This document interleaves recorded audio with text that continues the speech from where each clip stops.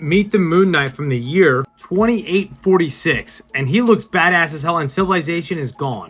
He is what's left of the humanity inside of Earth. Even in this pathetic form and wrapped in bandages, the Khonshu god, or just the fist of the Khonshu, is still prevalent. These humans, this cult of Khonshu, worship me. In times of desperation, humans look for answers for security. They cling to stuff in the past. For what this book is, this Moon Knight is basically training, trying to become the best Moon Knight possible. Getting his ass beat in the process, but also persevering. He wakes up from the simulation. Wake up! Recommend subject soul. Further 16 hours to return to acceptable bio levels.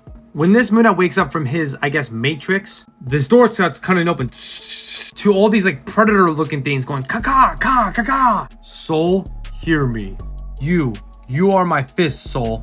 I know, Khonshu. Then hear this, Soul. These hornets are not willing to worship me. They're not in the grasp of worshiping me.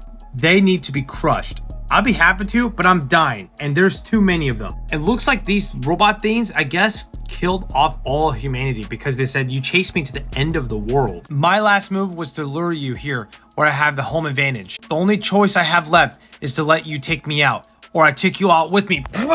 Blows up this damn ass big spaceship looking thing from Halo, straight up. Now he's on the surface of the moon, and this is where he gets like a little amp from Khonshu. He picks up this big ass sword and goes,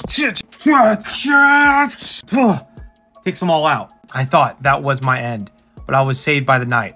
No, Soul. You were reborn by the forever night. The one with no cycle, the one that lasts through eternal darkness. It will sustain you for an eternity. This is Khonshu. He looks different. I don't know what's going on here. Maybe this is like a potential future. Cool as shit though.